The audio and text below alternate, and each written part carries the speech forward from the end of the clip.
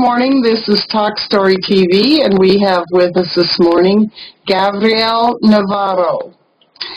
And he will be telling us about his adventures in the Amazon and also about his book of poetry. So, go ahead. Hello, nice being here with you. Basically, I think maybe you could guide me a little bit with some questions. Okay, well, I'm very interested in your work with shaman. Okay, well, I spent a great deal of time in the Amazon when I was younger. I went there searching for, I don't know, maybe my destiny, I suppose. Mm-hmm. And a lot of things happened during the time I spent there. I met a lot of people. I think the thing that impressed me the most, the first time I went down there I was in a kind of fishing expedition. And that we organized. I started a business with my family about aquarium fish, actually with my brother. And we were exporting aquarium fish, and we were buying the fish from fishermen, but we didn't actually know how to get it and so on. So one day we just decided, okay, let's go there and check it out, how it is. And I went, and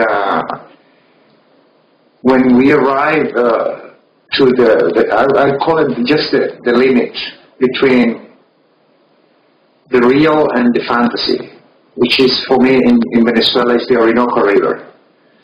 And when you hit that river, everything changed. And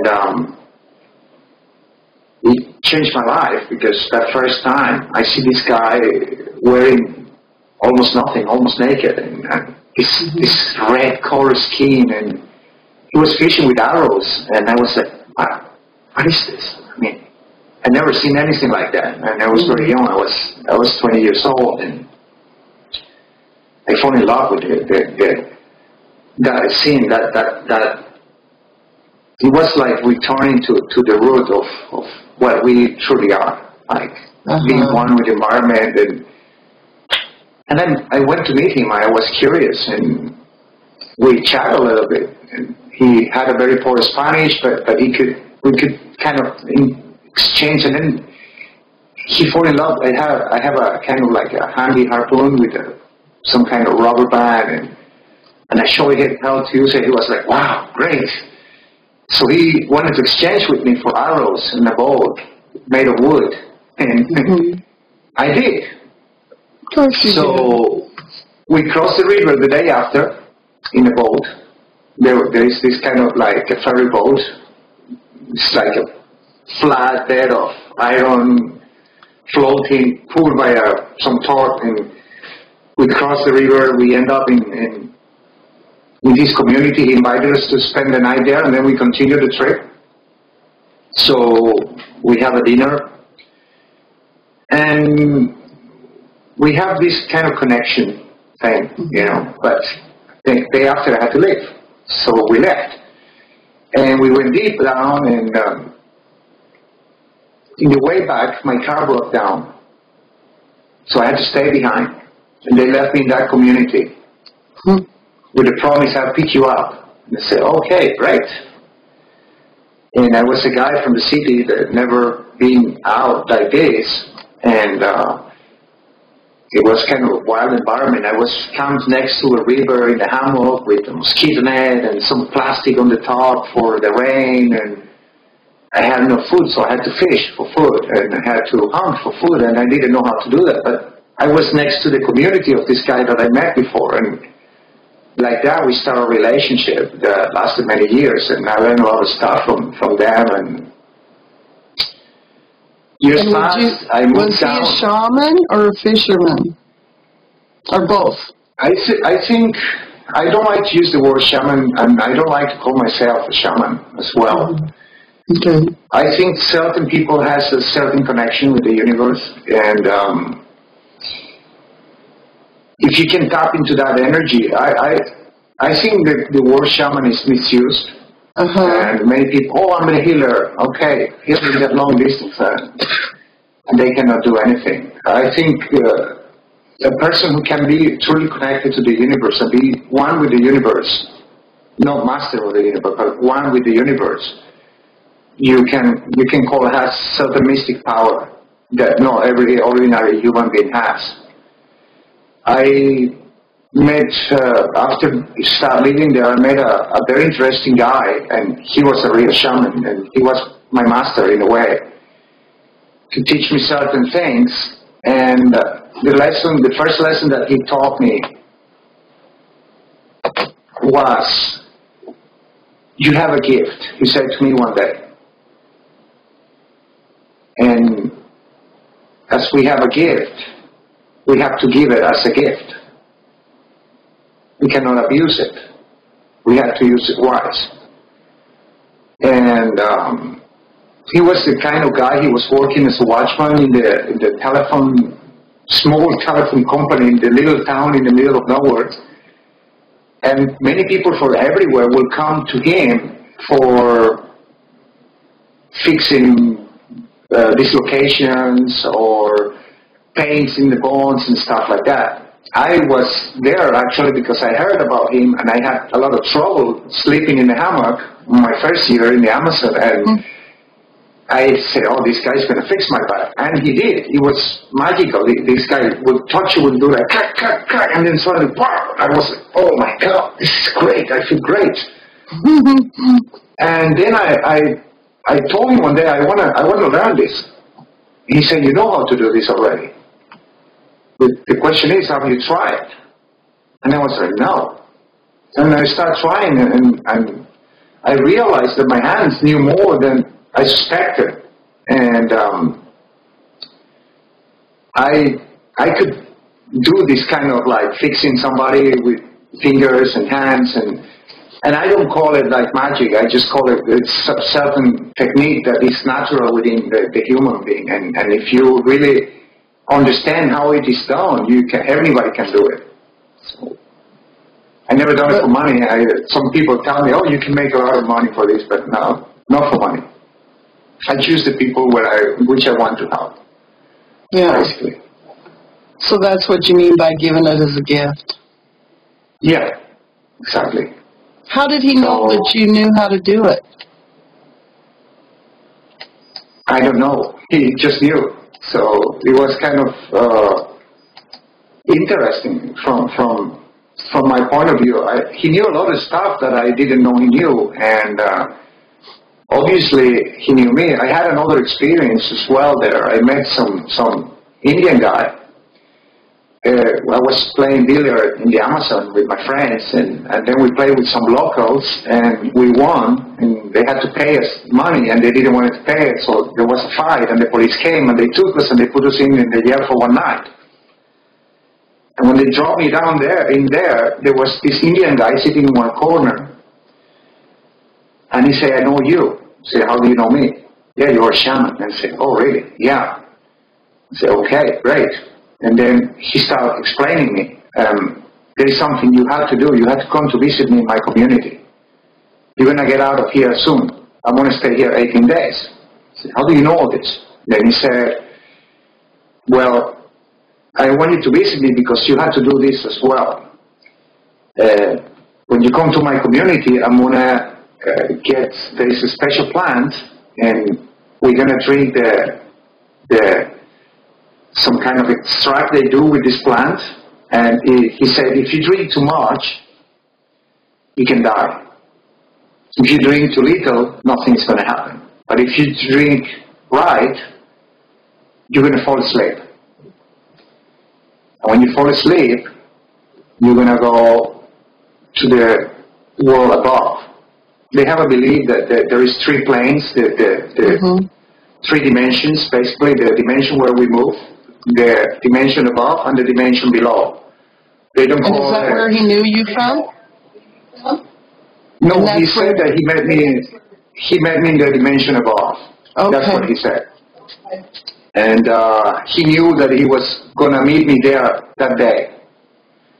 So I was curious, and I went and I did it. And I can leave it until there.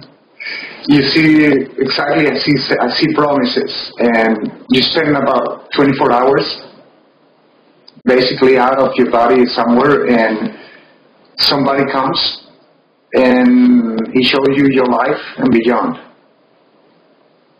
Those were his words, and those are the words that I can tell you right now. And do you remember that happening, or you don't consciously remember that? Oh, I do. You do? I do remember everything, clearly. Yeah. Okay. So how about, do you remember the time before when you didn't remember? I do also. I remember everything. You remember everything now? Because when you first met him, you didn't remember meeting him, right? I never remember meeting him, ever.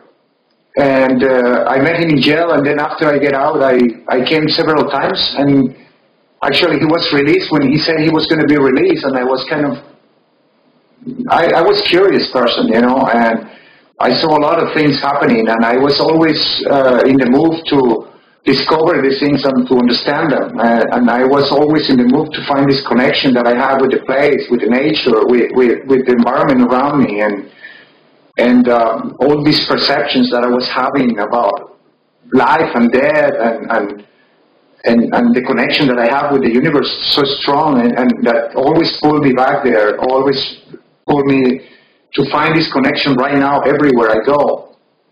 And this guy was something that was very interesting for me. I have many other shaman friends in the Amazon, in Indian communities, and I always visit them, and I always went with them into the forest looking for certain kind of herbs and certain kind of they use for medicine, and certain plants have certain powers to heal certain diseases, and I was very interested into that, and I worked hard in Venezuela until we have the political problems that we have right now. Otherwise I would have stayed most likely. But you had to leave because you weren't a citizen? No, because I think the country changed, and you know, politics is something I really don't like, and I don't like to talk about them because I despise politicians, and I despise the system as it is. I think we live in a world where there is an elite controlling everybody else, and we're all slaves, like it or not like it. Anybody that says that we're free is just full of it, you know. Yeah. There's no such freedom until you really embrace who you are and just face the consequences of who you are. And instead of that, everybody's just depending on money and depending on, I have a job, I have to live, I have to eat, I have to, and they don't pursue who they really can be and the potential they have. I believe we are born all creators. When we are a child, we are innocent, we are pure of spirit, and we have this connection, and we are growing out of this connection with the education system that we have. We are outcast from our creativity with the idea that if you make a mistake, it's bad. Mm-hmm. And I'm sorry, but we learn from mistakes. We learn from choices. We are taught that choice is bad. We are taught that we have to follow a certain rule, and that's it. And we have choices to make, and we have so many, you know, we have a connection inside that we lose it when we are in the education system, and we grow out of creativity. We grow out of all the potential that we have. And how can we get back to that? How can we get back to that without going to the Amazon? No, but I think the first thing that we need to understand is that we should not be afraid of making mistakes. It's the first thing. And we have to understand that life is constant choice.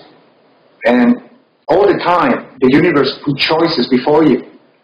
Because you're here to be tested. You're here to learn lessons.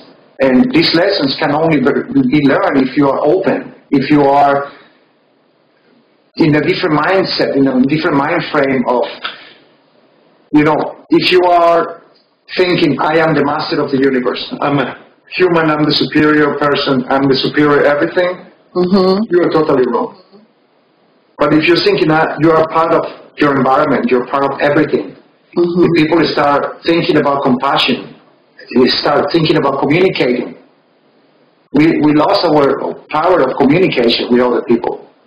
And you can see very clearly now that we have different levels of different castes and different kinds of education. But long story short, people who is created is outcast, or is I call it sticker. They put a sticker on you, you know.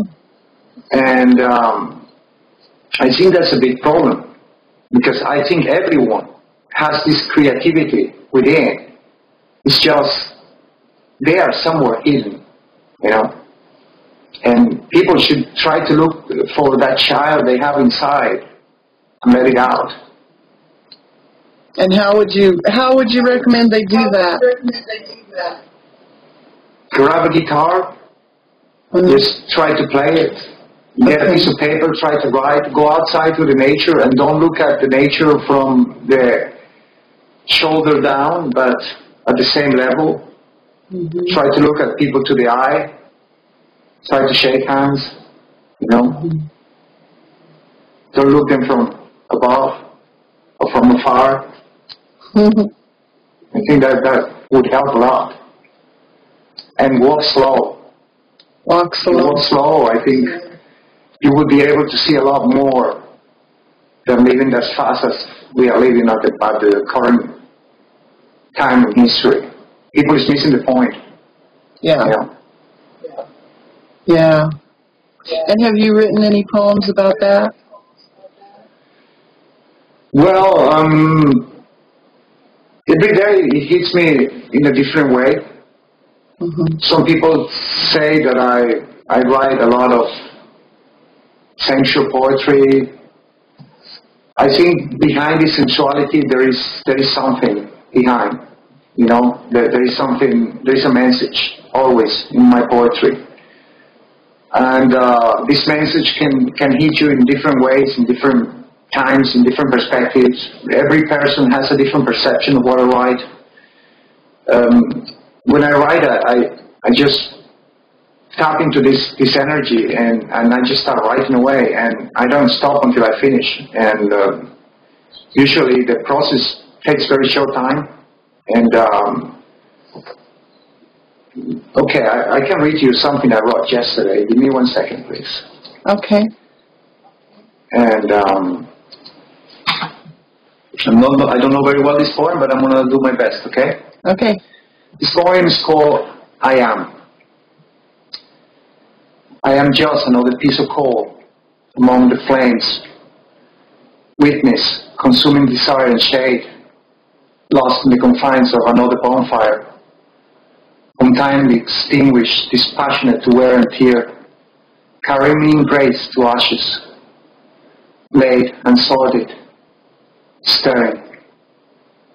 And that is, I am brief, simple among these mystical flames, getting pulled through the days, without in this short thing that I am, lying in the night and its memory, on this eternal fire that I call life. That's beautiful. So, this poem just hit me. Pardon? Did you write in English or Spanish? Well, I write both languages simultaneously usually, and I post in my Facebook page each poem that I write every day for a few days, and then I take it down. And I always keep 3 or 4 poems in my page, people to read.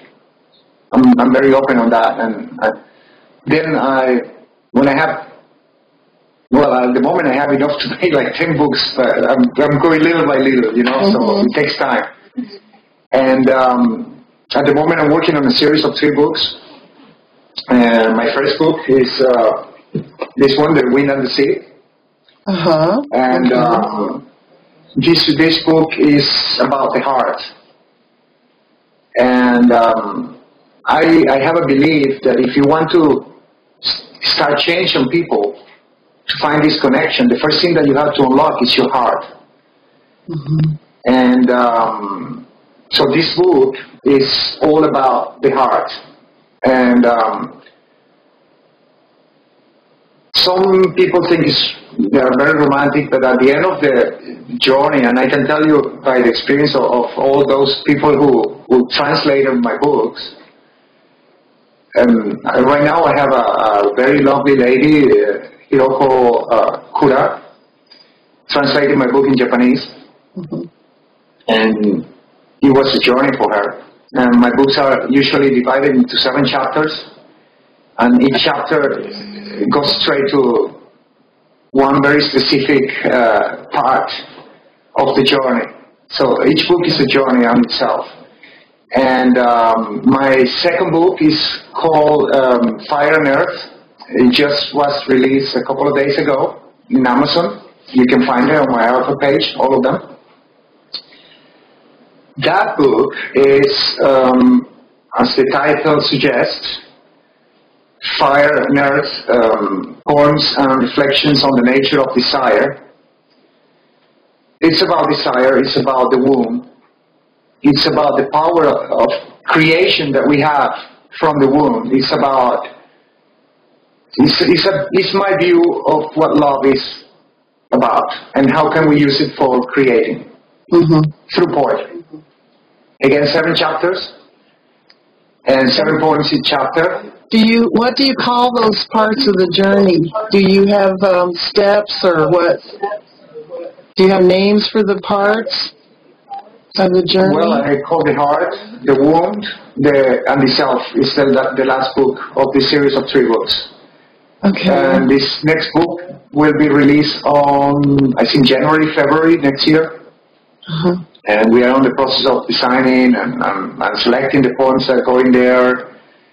The book structure is already decided. 7 chapters, 7 poems. So I believe if you can open your heart, and if you understand your sexuality and stop being afraid of it and embrace it in the proper way, you can start then tapping into the energy of your higher self. And when you establish that connection through these 3 points, then you can start looking at the universe into a different way, into a different perspective. You can start looking at people into a different way. And that's, it's my life, basically, and how I get to tap into that energy. So I put it into poetry, and it's the way it is. Wow. How about reading us a poem in Spanish? Oh, that would be awesome. In Spanish. Okay. I'm going to read you a poem from the book.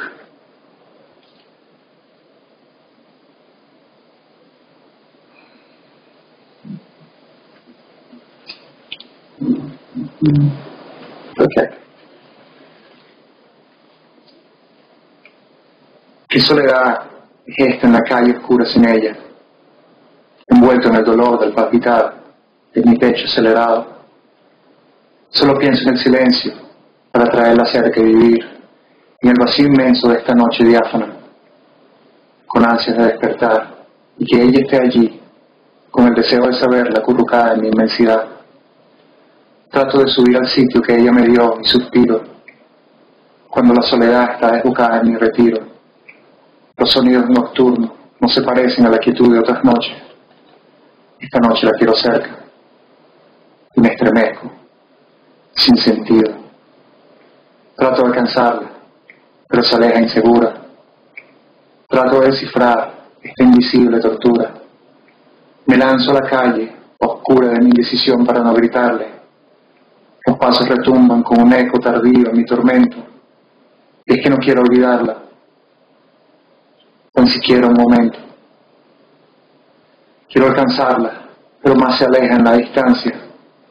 Solo queda el vacío de mis ansias, de no saberla bien y me abrazo del aire por un respiro suyo, que se evaporan los pensamientos, siguen girando como un torbellino de pasión, y yo sigo aquí, en el mar de mi soledad. Thank you. So, yeah. So, well, I think poetry is the way I found to deliver that message in a way. I'm writing a book, a different book, kind of book now. At the moment, it's more like story, if you may say, something that I have pending since a very, very long time.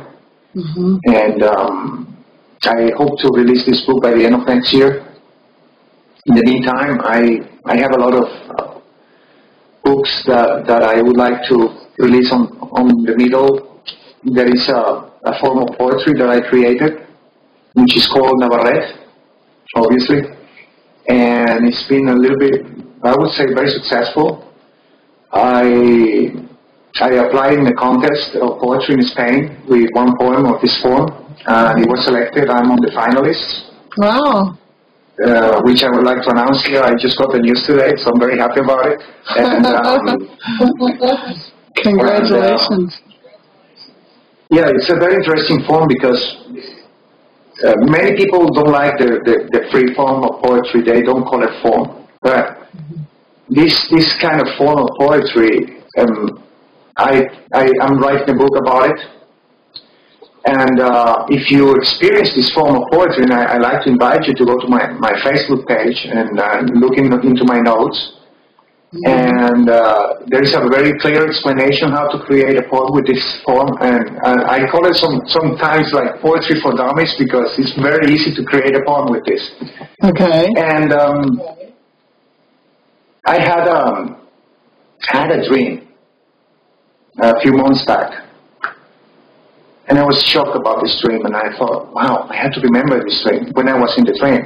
I usually do that. When I have certain kind of dreams, I can control them, and I can take a kind of a spectator seat and watch, or I can take active part and remember it. And in this dream, somebody approached me and gave me something. And I'm going to tell you what it is, but what I can tell you is the day after that, I wrote the poem, the first poem in this form, and I was given the gift of this form of poetry. Uh-huh. And I can give you a little dance of it. When you write, it's composed of 4 stanzas, and it's designed in a way that by the third stanza, you have to use parts of the previous stanzas to compose the 4th stanza. And when you compose the 4th stanza, you type into that energy. I teach you how to tap into that energy through the process of writing the previous stanzas, and then you get this kind of like very strong message at the end. Wow. I'm going to try it. Yeah, please. I really would like... Exactly the same spelling? Yes, Gavriel Navarro. You can look me up as Gavriel Navarro. You can send me a friend request. If you are not friend with me, I'd be happy to accept you. Also, I have my fan page as well,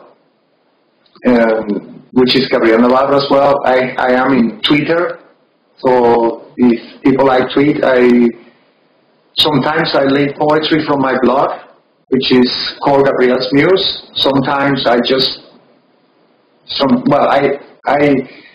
Twitter is a very interesting tool because you're walking sometimes and suddenly some line hits you. Wow! And in the past, I was always rushing to get a pen and write it down, I think technology is allowing you to do a lot of stuff nowadays. So Twitter allows me to, these little lines that come and hit me in the middle of nowhere, I just, oh, nice. I get my telephone, blah, blah, blah. Straight. And put it there, I leave it there until the time comes that I will use it for a poem or whatever it is that you don't want to use it. So there you will get a lot of thought, a lot of different kind of writing. And in my blog, my blog is called GavrielNews.com. And sometimes I show a little bit of myself there. Sometimes I put a poem, sometimes I write a little bit more like spiritual, or it depends on the mood, on the day. And so I invite everybody to just go and visit and register and enjoy. And I invite everybody to buy my books. And my second book is just been released, very hot. If you dare, go and buy it, because I can tell that you will change your life in many ways. Great. Okay, well, thank you for being on our show, and I'm so happy you joined our showcase of guests. And that's another place that people can find Gavriel's information, and that's available on our regular website, talkstorytv.com. Thanks for being with us. Thank you for having me.